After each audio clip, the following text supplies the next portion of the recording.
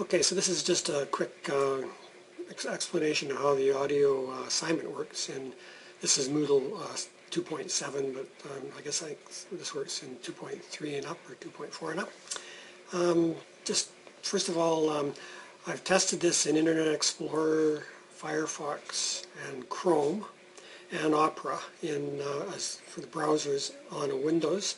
I understand that it should work on a Mac as well. It probably won't work on a tablet or on a smartphone. Not sure about Windows smartphones, but I've tried on Android and tablet and smartphone, and it requires Flash, the latest Flash version to run, and usually that's not going to be installed on most tablets unless the student has some kind of workaround, and so it's unlikely that that'll happen. But it's a useful plugin anyway because it's integrated with Moodle, and it's very easy, as you'll see, to record a assignment. I'll just quickly show you how you add the assignment and then show you what the student sees and what you'll see as a teacher to mark. First of all, just you add the assignment just like any other assignment. Turn editing on, and then go to the whatever unit you want to add it to. Add an activity, and you just add an assignment just as usual. And you'll see that once this plugin has been added to your Moodle course, it looks very much like our usual assignment, has the allow submission dates. The only extra thing is this online recording option here. So we just turn that on, and you can have as many recordings as you want. I'm going to leave it as one, and I'm going to allow, you can change the submission size. The reason I left it as one because I'm going to let students resubmit things, and if you allow them to do more than one, then it'll get a little bit bulky as far as uploading things. Submission settings, I'm going to change to, so I'm setting these submission settings to allow that they can reopen their attempts. Just in this case, you might not want that, but you'll probably want to look at these options up here in the submission, number of recordings you want to allow, and that sort of thing.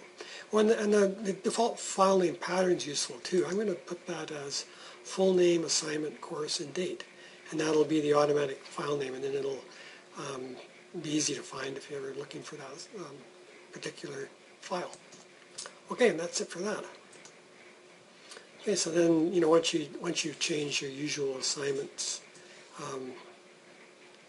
settings, you just save and return to course, and save and display. And then what we'll see, I'll go look at the students now. So once you've done that, you just save your settings here as per usual, and then save and display or save and return to course.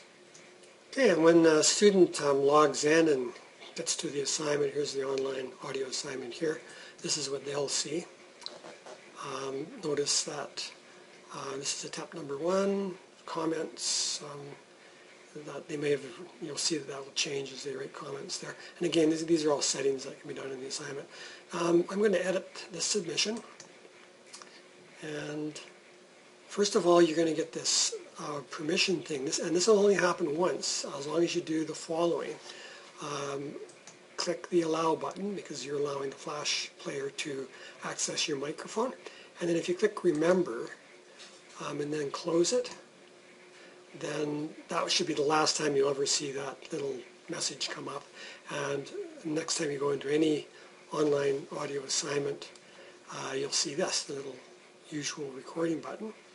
And I might as well see if this works with recording both online and offline here, but let me just click the recording button, and you can see that the little green bar is telling you that they're recording me, and whatever you want. This is really handy, like in a languages course, like French or Spanish or something, or it could be in an English course, or all sorts of different courses. Anyway, now I will stop that, and you'll see there's a file name here, and again, this student name is just basically one student, one LC. That's their full name.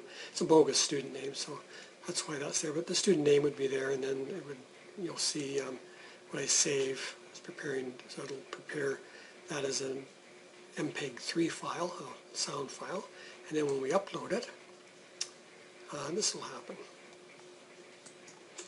And you'll see that there's the file name format that I said, the student name, the assignment name, the date.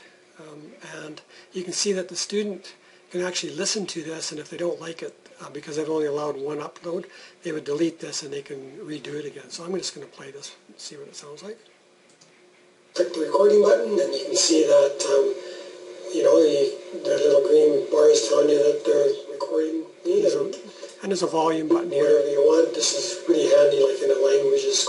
Okay, so you can see that that works. The student can do that, and then when they save the changes, that should be all they need to do. And that's the usual assignment page that they would see after they've submitted it. And you can see because of the settings that I've allowed them to edit submissions and that sort of thing. And also you can either have this submit assignment or not. I think I left that to submit, so I'm going to submit it. And that's all that's all there is to it. And then as a teacher you can go in, and if you've set it up to notify you, you can click on the link as usual and go into the usual marking screen that you usually see. But in this case I'm just going into the course, and I'll just click on the assignment, and you can see that there's been one assignment submitted here. I'm going to click on this here. Have a look, and there's this bogus student, and submitted for grading, so I will grade this as per usual. There's the file there, so I can actually play it right from here. Click the recording button and you can see that, so you can see, so you can listen to that there and go in and grade it as per usual. Grade out of 100, however you've got that set up.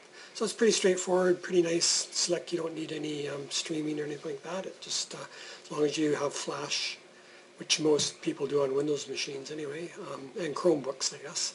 It works on Chromebooks as well.